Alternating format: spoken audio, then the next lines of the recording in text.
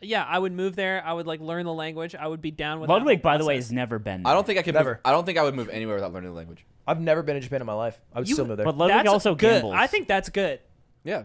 I mean, it would just be annoying. Like if I travel anywhere that's like more traditional, or like further away, like for Japan, for instance, if I went to like further away from Tokyo, it's gonna be hard to fucking. get around. Admittedly, one of the good things about Sweden, everyone speaks English. There's no point learning I mean, Swedish. people speak English like everywhere. Do you think you would be cool with it not knowing a bunch of people who live there already? No, that would suck.